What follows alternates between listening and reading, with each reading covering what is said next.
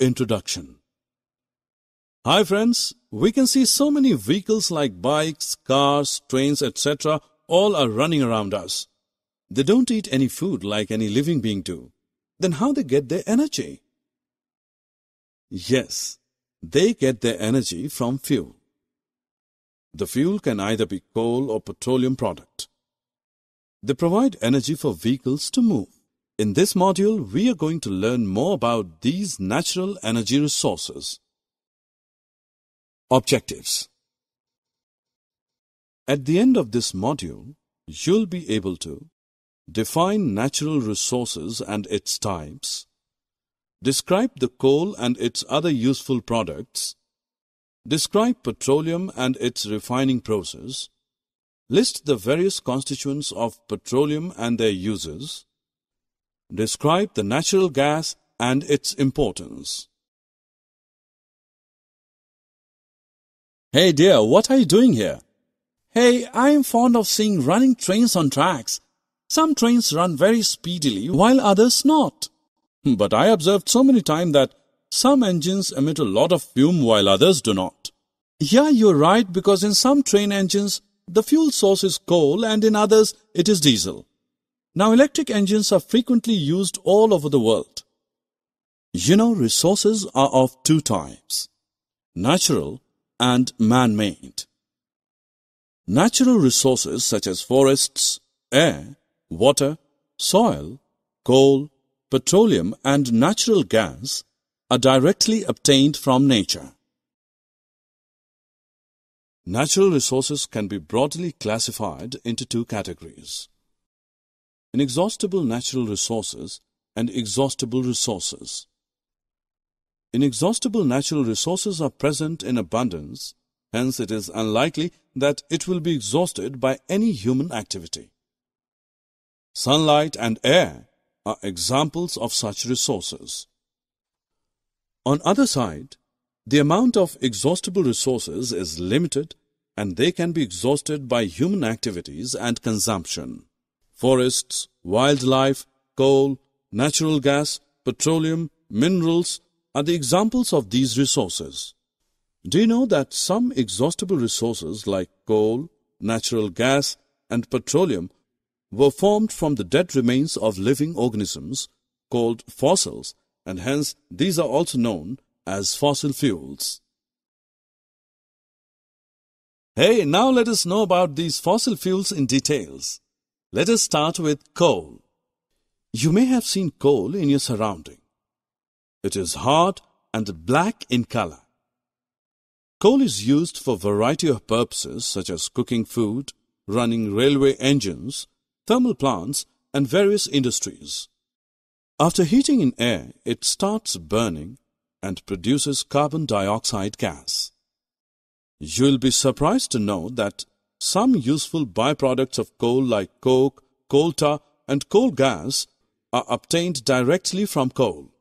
Do you know how these byproducts are helpful for us? At first, let us know about coke. Coke is a tough, porous, and black-colored substance. In the manufacturing of steel and extraction of many metals, it is mainly used. Coal tar is a black, thick liquid with unpleasant smell. It is frequently used for manufacturing of synthetic dyes, perfumes, drugs, explosives, paints, plastics, paints, and photographic materials. To obtain coke from coal, coal gas is produced. In many industries located near coal plants, it is used as a fuel. Friends, I know you all are fond of luxury cars and vehicles, but do you know on which fuel do they run on roads? Actually, most of these run on either petrol, diesel, or compressed natural gas, also known as CNG. Petrol and diesel are obtained from a natural resource called petroleum. Do you see that petroleum and natural gas deposits exists as a layer above the water layer?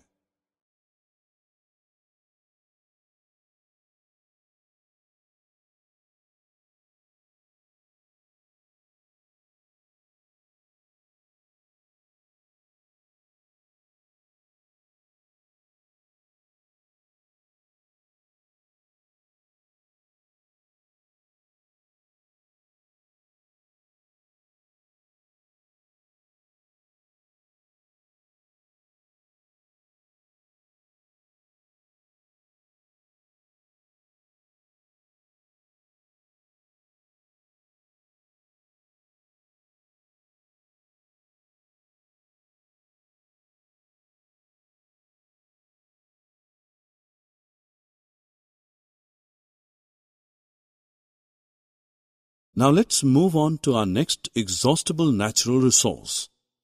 This is natural gas, also known as compressed natural gas or CNG.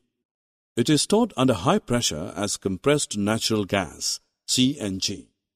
CNG is generally used for power generation, but due to less polluting, it is being used as a fuel for vehicles.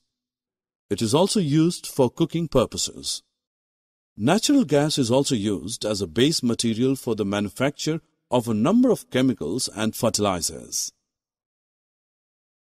Friends, as we know that petrol and diesel are exhaustible resources, that is, the amount of them in nature is limited and will deplete one day, it is important to use these resources carefully while utilizing.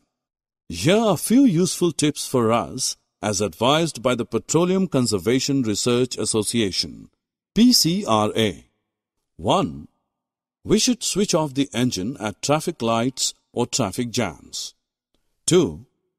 Drive at a constant and moderate speed as far as possible. 3. We also should ensure regular maintenance of the vehicle and correct air pressure in tires. Summary.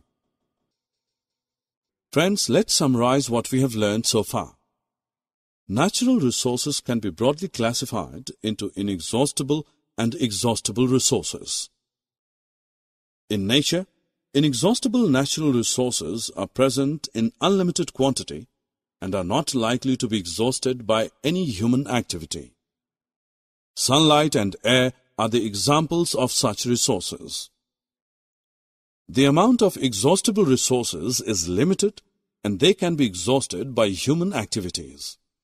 Forests, wildlife, coal, natural gas, petroleum, minerals are some of the examples of these resources.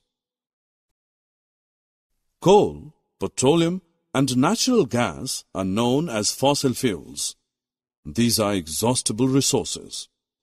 Coke, coal tar, and coal gas are all products of coal.